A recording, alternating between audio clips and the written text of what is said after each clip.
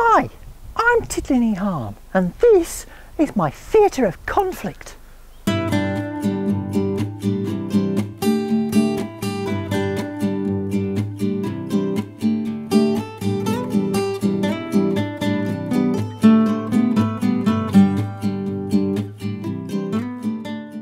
Look at this! Look at this! My garden is under attack from slugs and snails. They're everywhere, even up in my apple spindles. This means war.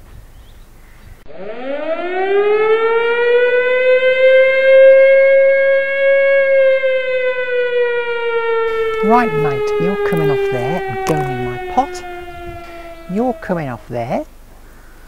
And so are you. And you. And you. And just look at the size of that one. You're coming off, mate. Look at this lot. Just look at them. These are the lucky ones, because I'm going to take these a mile from here and put them in a field. For the rest, it's nuclear war. No more are you going to terrorise my plants. I guess it's all this damp weather that's been bringing them out, but I'm not going to tolerate them in my garden.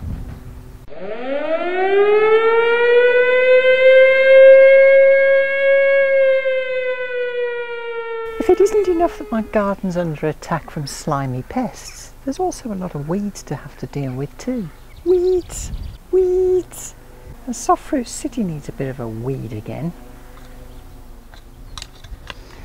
You see, gardening isn't all sex and glamour. Sometimes it's really quite tedious. You know, you watch these gardening programmes on TV with all these gardening personalities and they make it look so easy, you know. Just stick your floribunda in your little composty peaty thing and in 2 weeks' time I'll come back and I'll pick the fruit off it. But they never show you them weeding. And do you know why? Because when the cameras are turned off, there's an army of people who come in and just weed for them. I want my own army. Grumble, grumble, grumble, grumble, grumble. And then I have to deal with all the weeds in the path as well. Grumble, grumble, grumble, grumble.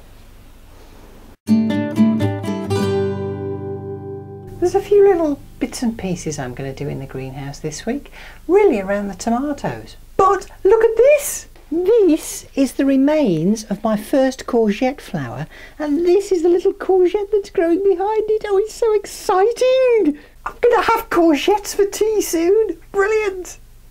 Now my tomatoes are starting to do quite well. In fact, they're going to start needing some support soon. But the other thing I'm going to need to do is start pinching out. To help the plant grow nice and tall, I need to pinch out these shoots that are growing between the main stem and the branches. So pinch that one out. There's some down here to pinch out, this big one. Shouldn't be too worried about the size of the things that you pinch out.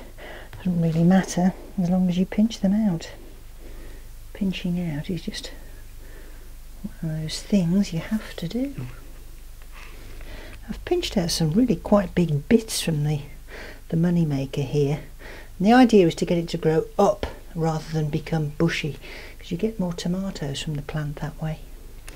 I'm also going to put some canes in now to give some support for these tomato plants as they grow. Just tie the tops here to this piece of horizontal bamboo with some twine, and then I'll very loosely, with some garden twine, just help the stem become attached to the support. That's fine, doesn't need to be tight. So now my tomato plants are pinched out and supported. After all this, they'd better give me some tomatoes. Grumble, grumble. And while I'm in the greenhouse, Mr. Woodpigeon's back.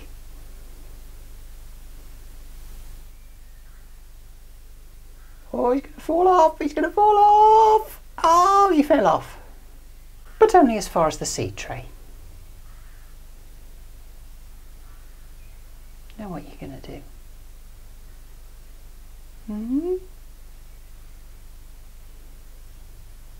Peck at some seed, maybe peck at the fat balls. What's your pleasure tonight? Ah, seed.